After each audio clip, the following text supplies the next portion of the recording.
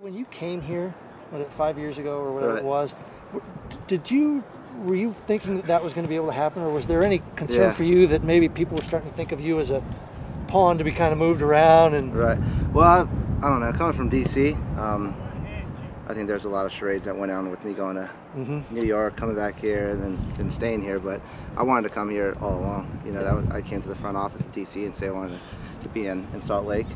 I knew it was going to be a challenge for sure, that the team wasn't great, but I knew it was going to be built, and obviously it's built now, and we're succeeding. But I never want to be the person to be thought of as the person that gets moved around club to club, you know. And I want this to be my home. You know, this is my team, and we've built this, you know, from the ground up. I feel like, even from, you know, when you talk about the stadium and the players in the front office. So I like it here, and I hope I'm not somebody that has a reputation of getting moved around and wants to be moved around, because I want to be here. Yeah, I was probably certainly not now. Yeah. I just wondered back then how confident were you that you were going to be able to make such a long-term career out of Major League Soccer? Because in D.C. I was the man there, you know, and then I lost my spot, and you know, I needed another opportunity. You know, sometimes you need to move on, and this was an opportunity for me to come here. And it was a great opportunity. It ended up being a good one for me and my family, and I knew I could always play in this league, and I knew that, you know, if I had another opportunity, another chance to start in a team, that you know, we could do something special. And you know, Jason and Garth done a good job of bringing players in and making this a competitive team. Looking back when we were traded here and then traded back, and then what was your relationship like with Coach Arena at the time? Because it seemed like he was kind of maybe even doing you a favor by trading you back. Was that? Did you communicate about that? I mean, my agent has a good relationship with Coach Arena, and he coached him at Virginia, and I obviously have a good relationship with Arena. And when I got there, I was training with New York and Florida, and then there's still some ifs and buts if I was going to stay with the team, or if there's another team that's going to come along. And obviously the opportunity came to come back here, and I was getting my physical in New York City, and he called me and asked me if I wanted to come back to Real, and that's when I was like, yeah, no brainer. And then said, all right, well, you're not dressing today, get your stuff together, you're going back. And that's when I called my wife, who was in an interview in New York, and then I told her, don't take that job. Well, she was in the midst of an interview? Yeah, she actually just got done with it, because I called her, she didn't answer because she was finishing up her interview. And she said, well, I just got the job here, and she ended up moving over here, so it was good. Kind of ironic then that in the shootout against LA, you end up beating him. He trades you to the team, and then you end up beating him. Had you thought about that at all? Yeah, no. Bruce is, I mean, he's a top-class guy, and I mean, he's respected all around this country and the national team and in MLS. But when you cross those lines, there's no kind of friendships. You know, at the end of the game, I think every time I play Bruce, I make it certain to go up to him and give him a handshake. And he's done great with the clubs. I mean, look at LA now. I mean, they're striving, and he flipped that club. You know, even the first couple of games, it was like, oh, is Bruce really going to change this team? And he did. I mean, they're a great team, and I think right now one of the best teams in the league.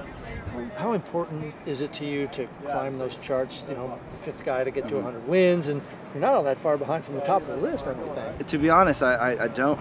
You know, I don't look at the stats, and when they come up, it's because, you know, they come up on little like milestones, like 100 wins, and then that's when I, you know, see in the papers, or, you know, oh well, he's fifth in shutouts or whatever I am, and that's when I see it. I don't really look at the stats. I don't see where I'm at, and I think that's what makes good goalkeepers. You don't pay attention to that. You just pay attention on your game.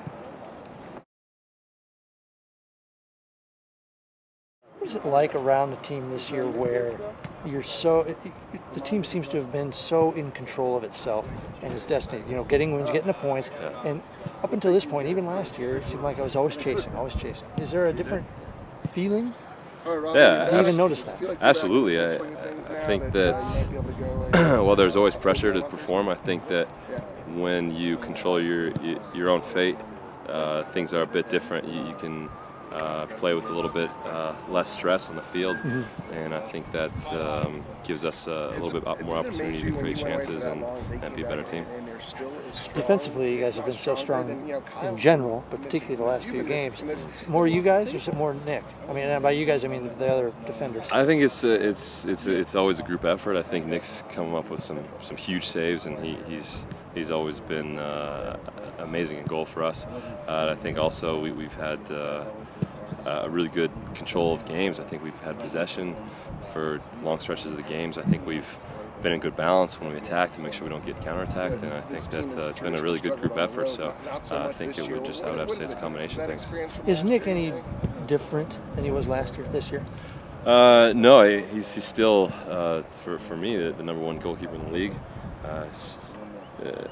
Talks a lot, great leader in the locker room.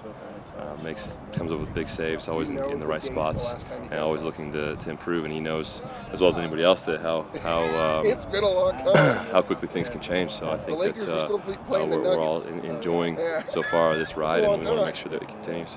I'm trying to remember your first stint in the league was early 2000s. Is that right? 2, 3, 4, something like 2003, that. 2003. Yeah. At that time, how much did you know about Nick? I don't think he played on the same team. You were in Colorado, right? He was in DC, yeah. And did you have any thought that he would become the keeper that not only is good at any particular moment, but he's got 100 career wins now and all these shutouts, climbing career charts and stuff? I think everybody in the league's always known how good he is, and I think it was just a matter of time for him to get to 100 wins, and he's just got so much experience, and like I said, he's just he's so easy to play with. He makes things easy for us in the back, and I think that's really contributed to our success, and I think his success in his career, I don't think he takes anything for granted. He's been in DC, he's been in New York, he's been in Miami. He's been on good teams and bad teams, and I think he just brings a wealth of experience to our team. What are you expecting out of Chicago? Well, they're a very quick team. They've got Marco Papa, Patrick Nyarko, Mike Banner. Those guys can fly, and then they've also got a guy named Brian McBride, who's really not a bad player in the air. So it's obviously going to be another one of those games where we've got to keep track of their dangerous guys and make sure that when we get a chance to score, we're going to put them away.